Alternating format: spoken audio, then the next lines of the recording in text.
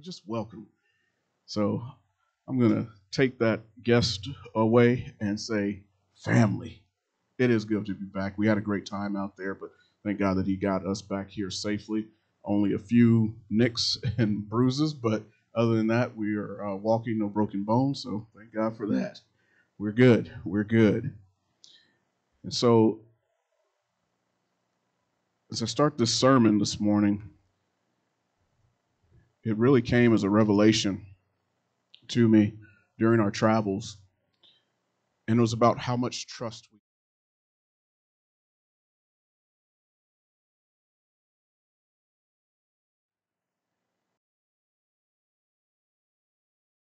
The the dictionary, and I didn't go and use my own thoughts on it. I came straight from the dictionary. It says trust, reliance on the integrity, strength, ability, surety of a person or thing, having confidence. Having confidence. Most people take trust and they don't really think too much about it. They look at trust and they say,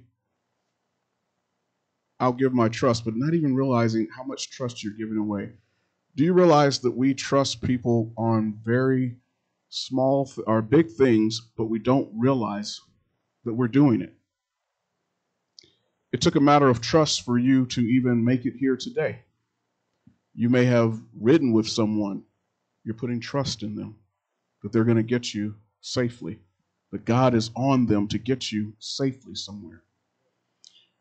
The other amount of trust that we don't recognize is you're trusting the other people in vehicles that are next to you. You're putting a certain amount of trust in other vehicles next to you, people you don't even know. Yet you're trusting them to stay in their lane. Kat often says that, man, someone gets up so close, or they try and cut in really close to you, and she'll say all the time, they really have a lot of trust in my brakes today. Think about that. That's the amount of trust. We got into this big silver cylinder and flew halfway across the country. And I can tell you, I don't know how planes stay in the air. I just know that they do. I don't know the mechanics behind it. But I had a certain level of trust that, well, God's going to get me there. It's not necessarily in the people, but God's going to get us there. But the reality is that there's people there that, are they trusting in God to do their job? To do their job. We trust their diagnosis. I had someone near and dear to me who said that there was a doctor that told them that they had something, and I said, so you allowed the doctor that doesn't specialize in this to tell you what you have. Come to find out, when they went to somewhere else, they got a different diagnosis. You see, because that's the trust that we have, because someone has a few letters behind their name. We got to be careful about who we trust, how much trust we give into them. So the title of this sermon is A Matter of Trust. And I'll tell you this story. I'm not going to finish it right now. I'll finish at the end, but I'll give you this story. It's about a man who was forced to move his wife and child out of a land that they were comfortable with into a land that they were somewhat familiar with but didn't really know. Forced to do something and didn't even really know why, what was going on. The reality is they were losing everything, or it seemed that they were losing everything. I said I'll finish this story later because the truth is, revelation to you sometimes comes at a later time. It doesn't always come right in that moment when you're going through things. But see, the idea is you need to trust in the Lord to guide your ways. You see, the plan that was happening, it wasn't the man's plan, but it was God's plan. You see, that's really odd sometimes when people don't see things through the spiritual, and you're fighting things physically, but you don't see things through the spiritual. You think that all is gone, all is lost, everything's burning up around you, and yet you don't realize that it's not your plan, it's God's plan. And then all of a sudden you start to lose the trust in God because you can't see God in the midst of the storm. Sometimes it does get difficult, but the reality is we still have to trust. Proverbs 3:5 says, trust in the Lord with all your heart and lean not to your own understanding.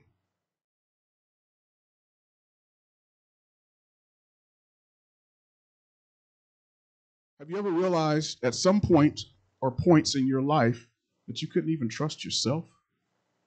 Have you ever realized that at some point or points in your life that you couldn't trust yourself?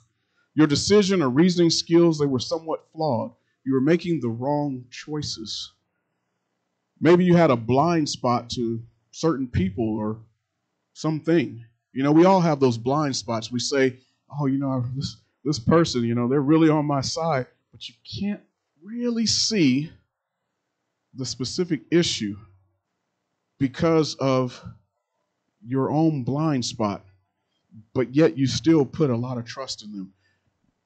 I've known people that have wasted days, months, and years because of people. I've known folks that have wasted days, months, and years on jobs and realized that they don't really value me, but yet they stay there. They stay in that place. They're stuck right there. They can't seem to move. You see, and then we put trust in many things and certain people and get surprised when things fail. We're surprised. We're like, what happened? How did this happen? Well, the reality is the person that you put the trust in, because let's face it, in the physical, people fail, things fail, and places fail. That's why we were praying over where we came from today. It was it broke my heart. It really broke my heart. Oftentimes, we don't even realize why. We think that we vetted every aspect, every situation of this plan that we wanted to do. We've done all of our due diligence to try to figure it out and make things work. But there's one thing that we fail to do at times. Put God in your plan. Put God in your plan. We leave him out. We think, oh, this is too small. I don't want to bring this to God. Why? Why would you do that? He cares about every single aspect of your life. It doesn't matter what you think is big or small, because here again, we're looking through these physical eyes. We can't see all the time what God sees. God sees more than what we see. What you think is small turns out later on to be so much larger than what you could ever have thought. So much larger. And so that one instance where you feel that, well, this is small, I'm not going to bring it to God. And then guess what? You ever see a snowball as it starts to roll down a hill? Thank God we didn't have that out there. Because I'm not running from snowballs. I don't run as fast as I used to. But when they start to grow and grow, they pick up and they get bigger and bigger and bigger. That's that snowball effect we all know about. It starts off small and then it gets larger and larger and larger. And then all of a sudden you're like, Lord, help me. Where are you? That's when we start to call on the Lord, when things are really deep, really heavy on us. We've got to remove that and start thinking more about, start with the small things. Start with everything. Everything is what we should be doing. We forget that the things that God is seeing, because he sees all, we forget about that. And we just lean to our own understanding. We figure, hey, I got this. I don't need to worry about what God is thinking about this, because I've already got this. But we didn't check with God first. We didn't check with God first. You see, we can't see into the thoughts and hearts of man with our physical eyes. It just doesn't work. So when you are failed by someone, it shouldn't be a surprise to us. It shouldn't be a surprise to us, because the reality is people are people. People are flawed. And people are fighting every single day against the flesh. The ones that are giving into the flesh, you just got to pray for them. Scripture says to mark that person. Scripture says to mark them, but we still pray for them. It's a matter of trust. A matter of trust. You see, we think about all the things that we do. We base our entire lives sometimes on people. We base our entire life plan on people and progression through life based off of what's in our own minds. Based off of what's in our own minds. But there again, God is not included. This is why we can't even trust ourselves most of the time. Our trust has to be placed on him. Our travels included him. Let me tell you what happened coming back. You know, there's these little dings, and y'all know the cat's a flight attendant, so she's clued into these things. She knows when we're going to land, or when the takeoff is happening, or when maybe the captains, the pilots are calling out to the flight attendants. And I have this, it's a habit, but it's a way of life for me. Before we take off, I will pray over each and every person on the plane and the plane itself. Everyone. The entire trip. But I do it every time before we take off and give thanks when we land. And so I found myself, I don't know what I was doing, but I was in my own head, I guess. And all of a sudden, the plane turned, and I started to go back into my seat. And I look over and I say, "Babe, are we taking off right now?" And she says, "Yeah, the dings. You didn't hear the dings?" No, I didn't hear the dings. So immediately I am saying, okay, I need to switch modes. I need to get into a place where I'm connecting with God and only speaking to him and not hearing anything else out there, because I almost missed that opportunity, because that's how much trust I have in the folks that are flying and the folks that made the plane and the folks that are maintaining the plane. It's not as high as the trust that I have in God. So I had to stop what I was doing to pray, but I almost missed that opportunity. But I choose never to miss that opportunity.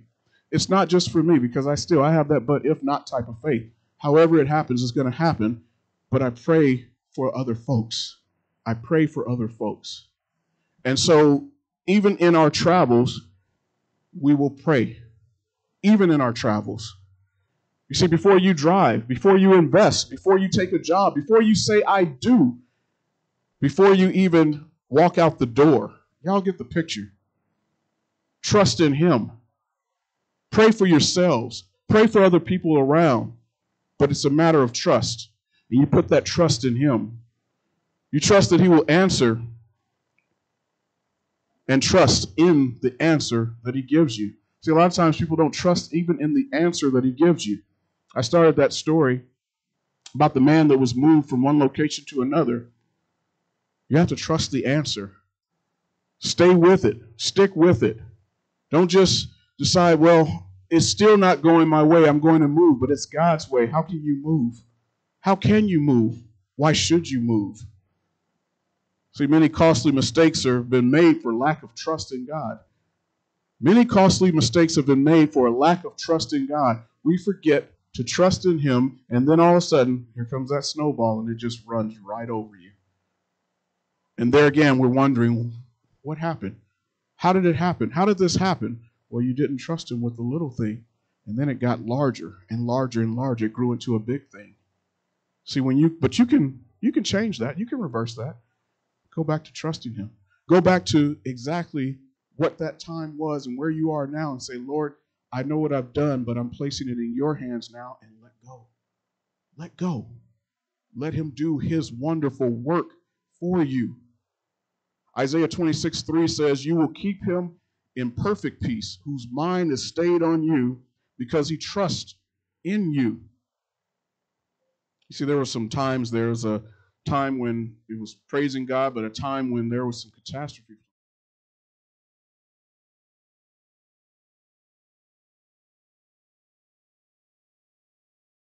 Are like sheep in many instances.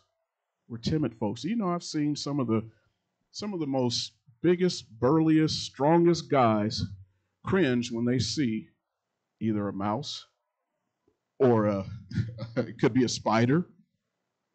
And all of a sudden they're shrieking. I love this commercial that comes on, and they throw the flag, and the father is saying, you know, the son says, I saw what you did there, Dad. You screamed. And he said, no, I didn't. And they throw the flag, the red flag, like on a football field. And it goes to the replay. And you can hear the shriek come from the dad. And he just puts his head down. Oh, yeah, I guess I did. You see, folks can be timid. Scripture tells us that we have power and we have dominion over the creepy, crawly things, yet we still run from it. I haven't figured out all of that, but that's the flesh that does these things for us and to us. We shiver in fear if our environment is just slightly off. That's what happened to sheep. if it's just slightly off just a bit, we run away in fear.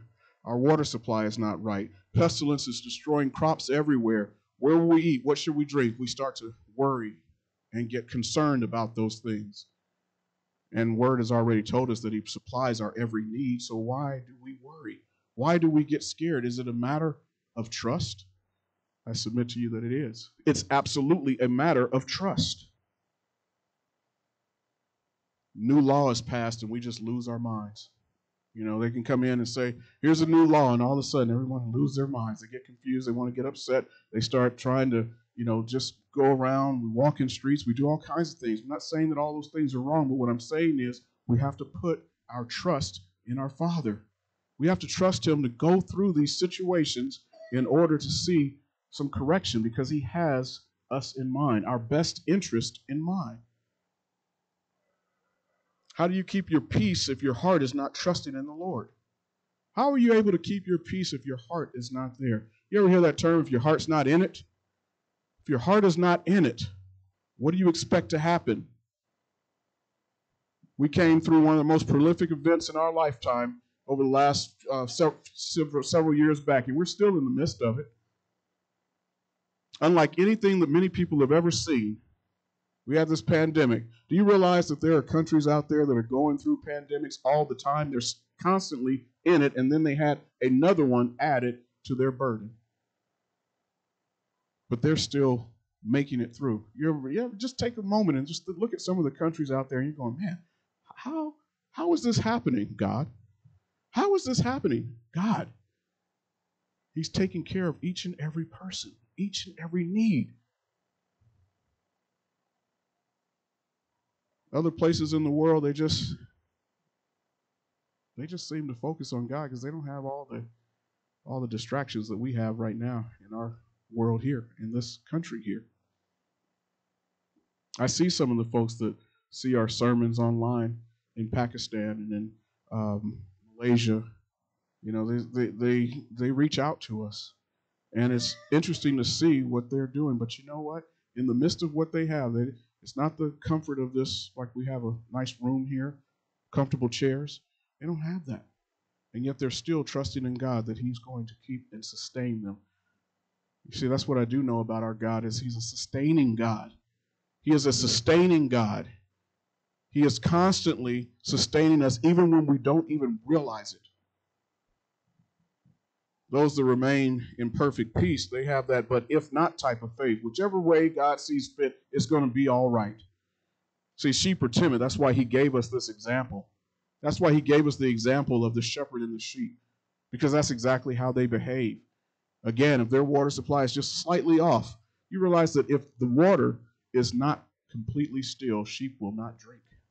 They will not drink from the water unless it's completely still, because they are timid animals, much like us. But we tend to think that, nah, I'm big, I'm burly, I can handle things. I've got this. The reality is God's got this, and He has you. Matthew 8:24-25 says, and suddenly a great tempest arose on the sea, so that the boat was covered with waves, but He was asleep, meaning Christ. His disciples came to Him and awoke.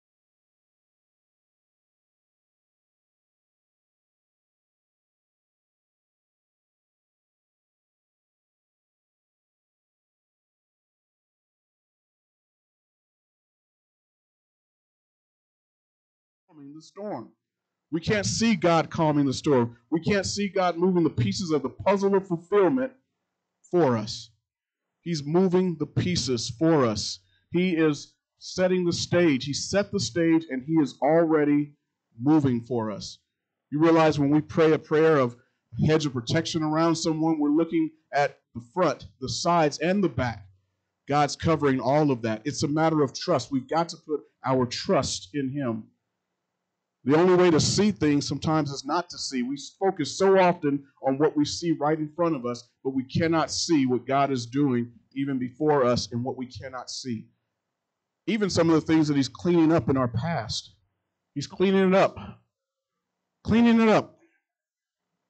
Things, the times when we forget to include Him. You see, we got to stop seeing the way we usually see. Close your eyes sometimes. See with our faith that's been given us. Begin to see with your own faith. The only way to survive is to keep our trust. We look around, we say the world is on fire right now. It seems that gasoline is being continually just thrown on it. I think here recently we just witnessed where there was a balloon that was shot down and crossed our airspace and crossed over several states. And then there was another one. And then I looked and I said, wait, another one happened? It's 3 in a week. And again, I'm watching people in a panic. They're trying to figure out, well, why did it take so long and this and that and all these different things that, look, I don't have the answer as to why. But I can say that one of the things was, well, someone put a thought of, what about people that are on the ground? I believe that God has a plan for that. God has a plan for all this that is happening. We just don't know it, but we got to see it. Some of it is just fulfillment, prophecies that are just coming, and we're seeing them in real time. The reality is that, again, we need to get to the calming, cleansing waters, the cleansing, calming waters that is provided to us. Go to the well. Pray. Pray and put your trust in God. See, many are giving up before our author, and our author just finishes his work. Folks are just giving up. They're throwing in the towel. They're saying, that's enough. I've had enough of this. I can't deal with it anymore. I'm going to turn somewhere else. You realize that's exactly what was going on when the Israelites were moving? They couldn't even wait for Moses to come down. They're saying, you know what? Go ahead and just let me build us this idol that we can worship. See, we don't even realize that we do those things ourselves, even in society today. It may not look like the idols that they were building, but we place our trust in other types of idols. We start to look at our world leaders and say, they can save us. No, they can't. No, they can't. Put your trust in God. It's a matter of trust. Again, when I said that we go out and some of the largest things that we can think about, or that we don't think about, we're trusting in that person that's riding right alongside you on the road. That big rig was riding. I got hit by a big rig once, just driving. And I was thinking, wow, I didn't think that they would have come over in that lane like that. They saw me, or they should have seen me. I was young when that happened, and it was kind of like, it was a wake-up call. That's why when Kat says that they're trusting my brakes, I'm thinking, yeah. Or they just don't have a care in the world. Either way, we've got to put our trust in God, knowing that these folks are on the road. But what about these bigger things that we're seeing? The reality is, they may seem big, but everything around you, it's really not as big as you think, because God has got it. He makes it very small and minute. See, the disciples were in fear for their very lives, and even seeing all the great miracles and the works of our Father, they didn't realize that they had the life preserver. The very life preserver that they needed was right there with them at all times. His work was not done. He wasn't ready to throw in the towel, yet they did not have the trust. They didn't have the trust. This is our great conversion that we have to overcome, the conversion of spirit over flesh. Stop looking at what's right in front of us. Start looking at saying spirit over flesh. Spirit will conquer the flesh. If you allow the Holy Spirit to connect with your spirit, it will conquer the flesh. We don't have him in the physical, but he's speaking to us so loudly right now. He's speaking to us so loudly, and I say that because we want to go back to this story. That man that was forced to move his wife and his child to another land. And when I think about this, it breaks my heart. Because I think about it as, did the man have the trust in the Lord to where he was going and what the Lord had in store? You see, when they returned back to that land that they came from, they looked around and they saw that things had changed. There was a difference in this place. There was a difference in the people. There was a difference in... There was a difference. The man saw the house that they lived in. But right in back of the house, there was a field that was completely empty at one time. But now it was filled with homeless encampment there. There were tents all around. There were tents there where if you just reach on the other side of the fence, you could shake hands with someone who was homeless right there. You see, when that was happening also, there was the schools.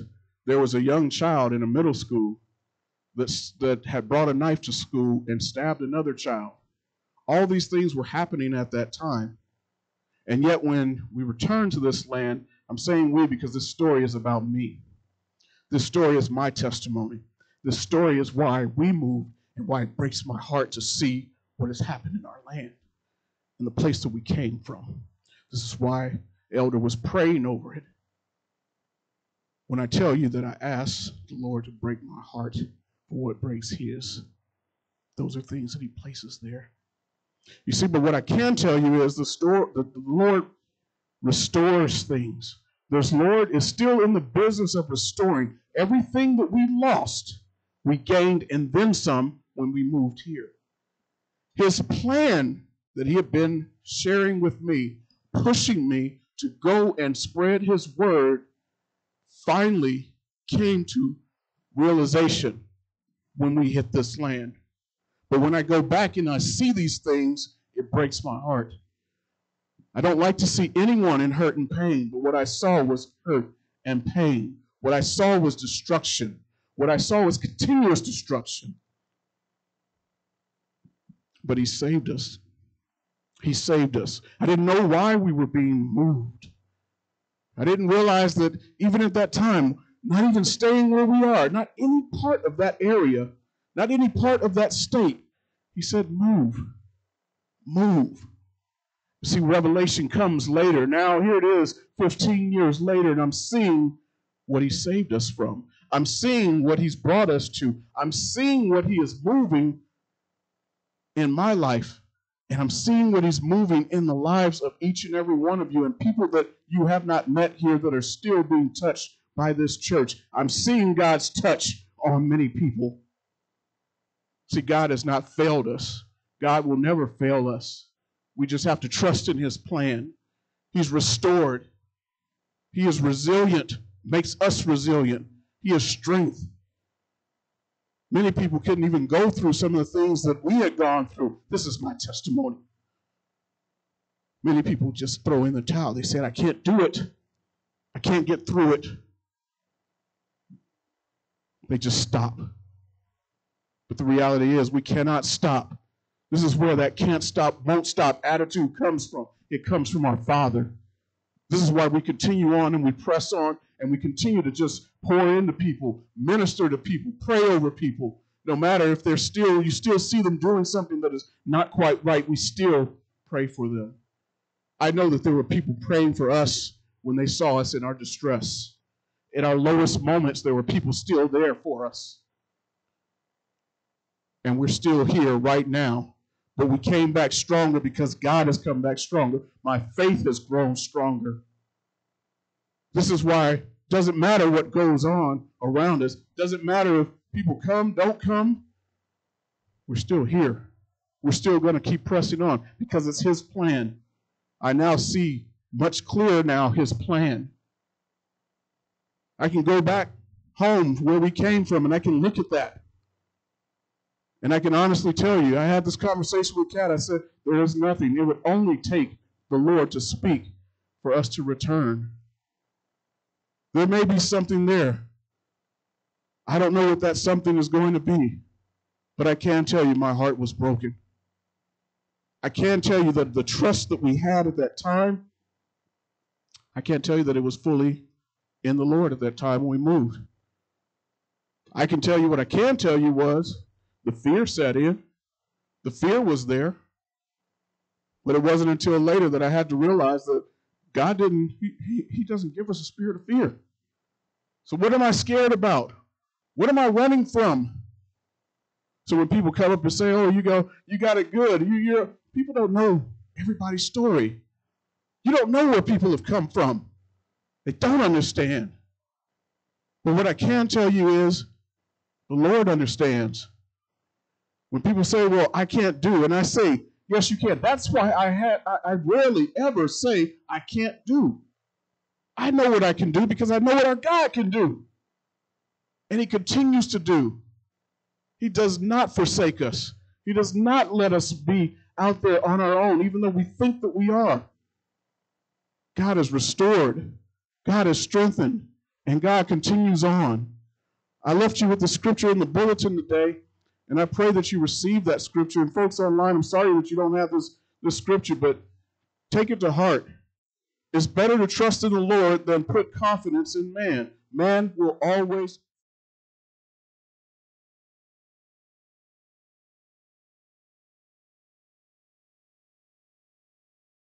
God that he is. He's invigorating. He's invigorating in everything that just pours out of me. This is why you see me do the things that I do. It's his strength. It's not me. He gives me that strength. He gives my wife this strength. He gives each and every one of you. When you guys say, here, hey, it's time to serve, and you guys jump up and you're like, what can we do? That's God right there. And that's a matter of trust that we put in him. Heavenly Father, Lord, I thank you for you, first and foremost, Lord. I thank you for just comforting us when we need it, comforting us when we don't even realize that we need you, Lord. I thank you.